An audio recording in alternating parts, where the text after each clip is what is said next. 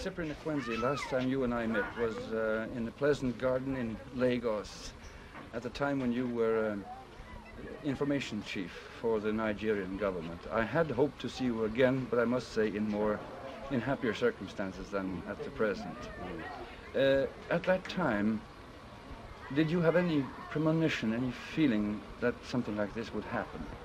No, I didn't have any feeling that something as disastrous as this would happen, but everyone had a feeling of impending disaster from the way the census figures were being rigged, from the way the election results were being played about with. Everybody felt that something was coming, something really ominous, but nobody could predict the depth of it.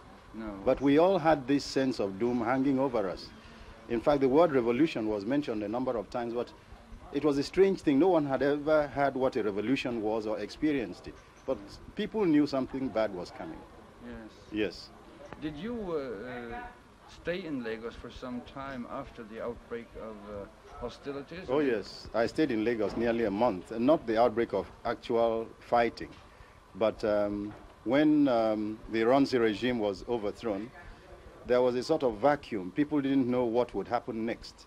And I was in Lagos up to that time until I started getting evidence that my neighbors were being taken off in the night and killed.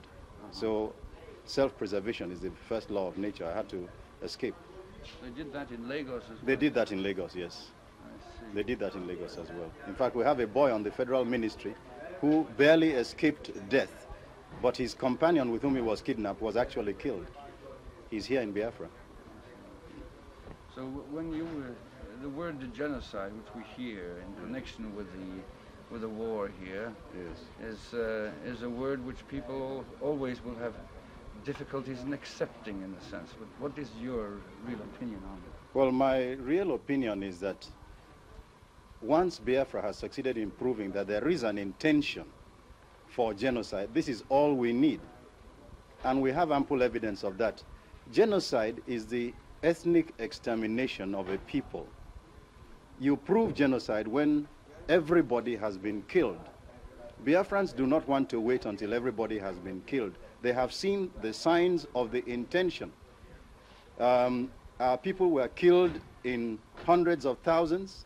The war has come. It isn't a war of unification, as we are told. It is a war of extermination. Girls are being abducted and married off to strange people. All the various things you do so as to commit genocide are being done. We don't want to wait until it is complete.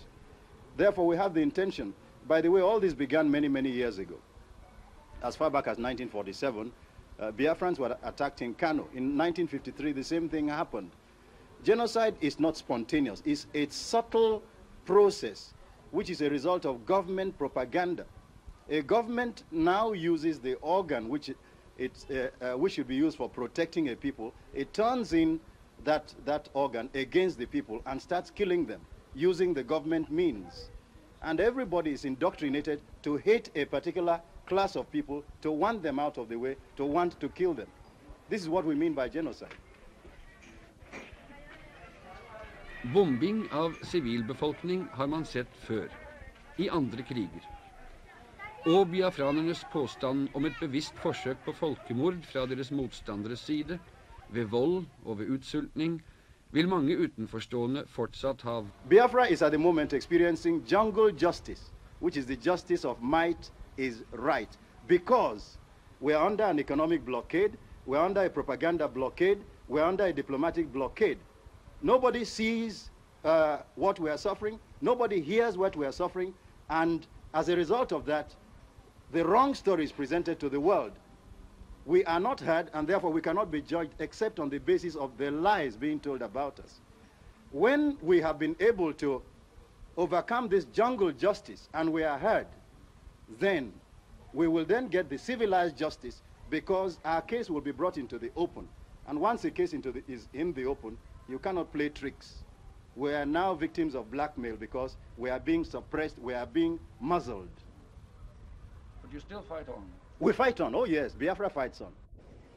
Biafranernes tyngre våpen erobret fra deres motstandere. Tilførsler får de også gjennom det internasjonale svartebørsvåpenhandlere, og det sies også fra Portugal og Frankrike, skjønt de fleste våpen man